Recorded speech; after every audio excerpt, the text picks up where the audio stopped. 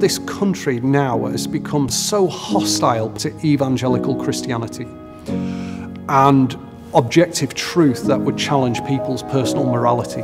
I think if this pattern continues, we will have lost the opportunity to win this country back. In the north of England, it's become needy in locations like Blackpool, which is probably one of the most needy places in the United Kingdom. This area is economically depressed. They have a huge problem with alcohol, drugs. The city is just going down. And so we're here responding to an invitation by the churches of Lancashire and Blackpool to come to preach the gospel of Jesus Christ.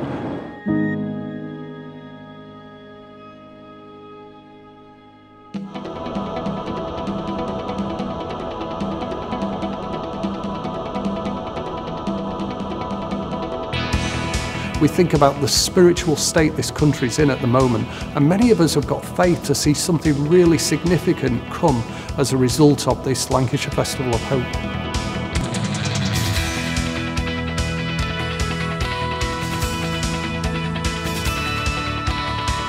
I believe, and I have been praying for this festival, and I believe that the God is going to show the glory again to this country.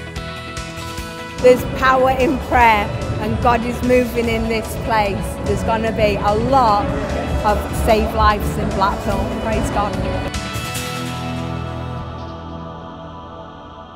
God sent His Son, Jesus Christ, from heaven to this earth on a rescue mission for you, to save you. He came to this earth and He shed His blood and He died on a cross. He was buried for our sins. God raised Him to life. And Jesus Christ will come into each and every heart that is willing to call Him.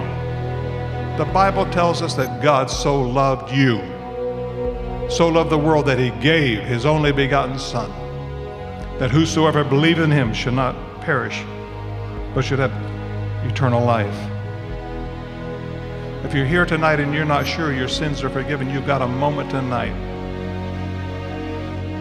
to confess that sin to God and ask for His forgiveness and tell Him you're ready to turn and believe on the name of the Lord Jesus Christ. And if you're here tonight and you want Christ to come into your heart, into your life, to cleanse you and to forgive you, I want you to get up and come right now.